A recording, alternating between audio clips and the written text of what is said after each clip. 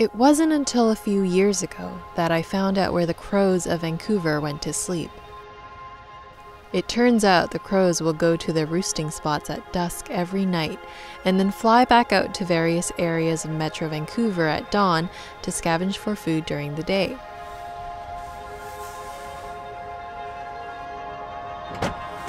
Tonight, we're visiting their roosting spot.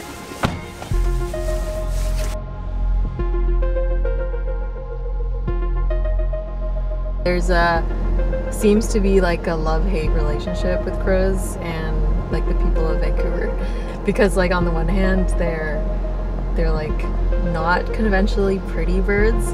They eat garbage and they peck up your lawns, but on the other hand they're really smart and they're fun to watch, and they're like they form really strong family bonds, which is really interesting. The crow's roosting spot is located around Still Creek in Burnaby, and it really is a sight to see.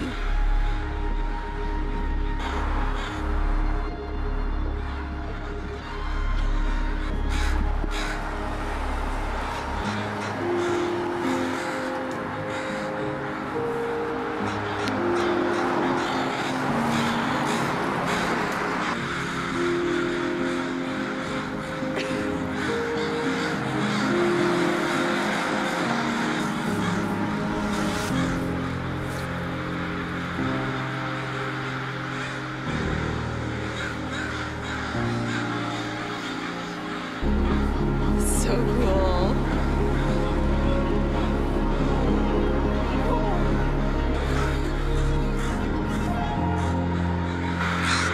Oh yeah, I got attacked by one. I think it was protecting its nest. I was hit in the head by a crow. I was trying to leave the house when I heard some cawing going on, and I noticed that it was flying really close to my head. And I made the terrible decision to run. Don't run. It chased me and then hit me in the head. It's pretty much like every Vancouverite gets to experience this.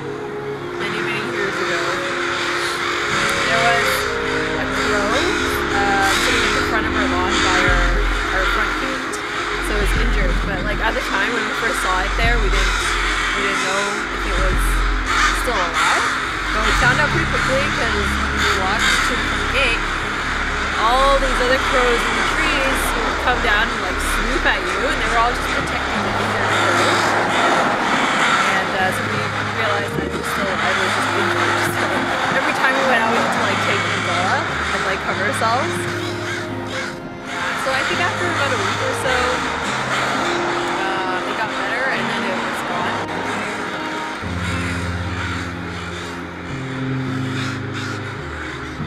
It was scary, but I respect that they are so tight-knit.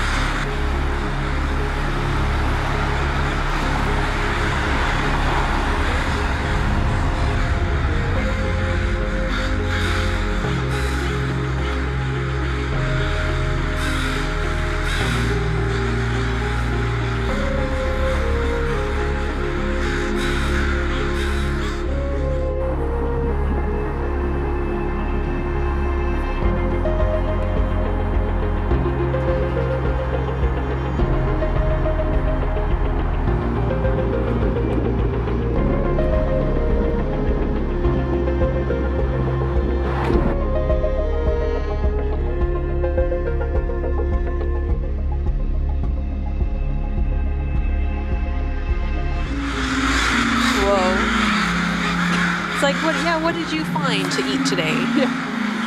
It was easy. Where'd you go today?